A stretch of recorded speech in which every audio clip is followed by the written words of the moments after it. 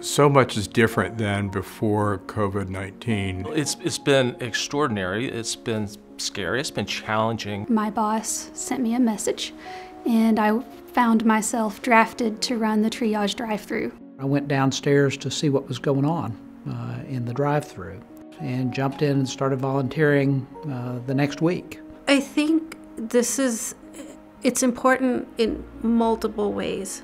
I think there's people that otherwise couldn't get tested, they couldn't get educated, they wouldn't have been reached. Our emergency operations center really became our central nervous system during the height of COVID-19. It was open 24 hours a day, 7 days a week, staffed by people all across our organization, all across the state. We created a whole new universe here at UAMS. We created a new space to interact with, to communicate with. Many of our employees who used to work on campus are now working from home. What was so great about it is that we did it so quickly. We have fundamentally changed how we do things operationally here at UAMS for reducing the transmission of COVID-19. Every single person that comes onto the UAMS campus is screened. One of the very important things that we did very quickly was bring up to par all of our frontline healthcare workers and the appropriate PPE to keep them safe. Well, the stories that I've heard are about how those fears and anxieties were relieved. We had a young man come through whose uncle had expired with COVID in an area hospital. He was told to come get tested for exposure because he was also becoming symptomatic. We had a social worker that came down, and in normal life, outpatient social workers do not dress out in PPE. But Ruth Feisel dressed out in PPE, got right beside his car and spent probably 20-30 minutes with him. We pulled that vehicle off to the side and really made a difference for that young man. I've had a lady that came through and her spouse was in the hospital in the ICU and likely was going to die. And she was really sad, obviously, and just talking to her and just reassuring her and giving her support and validating her and thanking her for doing the precautions, she was so grateful for that, and she was appreciative. A woman in her 50s, she drove in, she seemed fairly quiet and reserved, stoic. I asked her questions about her exposure and got to the end of my interview, and I said that we needed to test her for COVID. She broke down in tears. She said, "I don't want to die," and was able to spend a few minutes visiting with her and talking with her about the fact that COVID is not a death sentence. She was very thankful. We have taken the philosophy that UAMS needs to be the safest place in our community for anybody that needs to be in a healthcare environment. COVID first was introduced. It was, pretty scary. I will say that everybody has really risen to the challenge. Our resilience has been challenged a little bit because, nobody's ever worked through a pandemic before. Rewards are, of course, when people get better. It's very, very difficult when you have somebody who is passing and the only way their family can be there is through a FaceTime video. That's really hard. Our very first patient here, it was kind of a tearjerker because he was terrified. He called every single family member that he could think of, everyone, to say, "Hey, they're about to put me on this ventilator. I don't know if I'm gonna come out for this or not."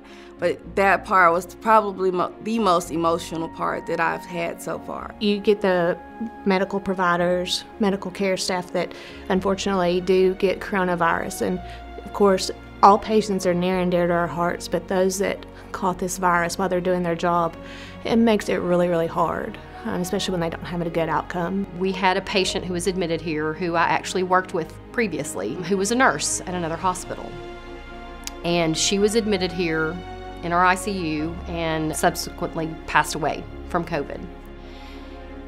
It was that kind of moment that for all of us as healthcare workers, to not allow her family to come and not be there with her in her last minutes. So it was myself and another anesthesiologist who had also worked closely with her, who were there with her for the end of her life. I think about that often because so many of our frontline healthcare workers have to fill that gap and fill that void. So you have to say, well, I have to be your family for now. I have to be that one that's gonna hold your hand, and if you wanna talk, and he held my hand until he couldn't hold it no more.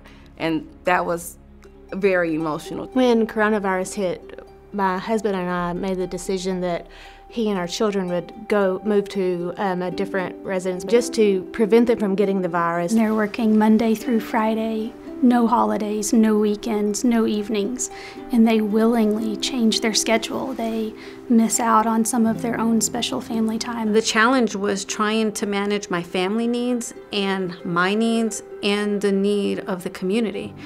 But this is what I was driven to do. This is what I'm supposed to do. Every individual that works at UAMS has shown who they are during these difficult times. The people of Arkansas are in good hands.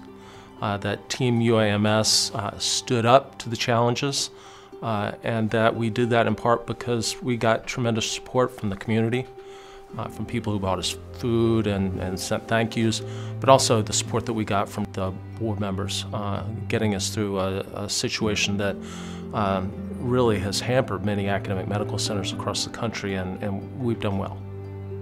The community is really grateful, and usually they're always like, thank you so much for being here, thank you for doing this, thank you for taking care of us. And I don't know if it's because we're one of the bigger hospitals here in the state, or if we've taken care of a family member or something like that, but if they see, you know, me in my UAMS apparel, whether it be my name badge or just a t-shirt, you know, I have people go out their way to say, thank you for your service. I could not be more proud to be a member of Team UAMS, part of the UAMS family. The best of people come out in the worst of times, and that's certainly true at UAMS. I didn't do this for any other reason, but it was the right thing to do. And they do it all with a smile on their face while they're in the front line, testing people, talking to people all day, every day. Heroes do work here.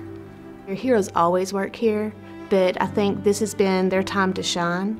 Anybody that's part of a community that's working to try to keep us healthy or to improve the health of those that are not healthy, that's a hero. I mean, to me, a hero is somebody that does something above and beyond what is expected and what they're called to do. And you can walk through the hallways every day in here and see that happen. When I think of heroes, I think of an heroic team. Sometimes it's easy for people who pass through here to see our frontline caregivers as the heroes, or our educators as the heroes. It's really everybody. No matter what you do here, you're here in the hospital where we're caring for COVID patients, so we're all heroes, regardless of what your job title is. I would say heroes work here every day, and that was before COVID-19 and will continue after COVID-19 is over.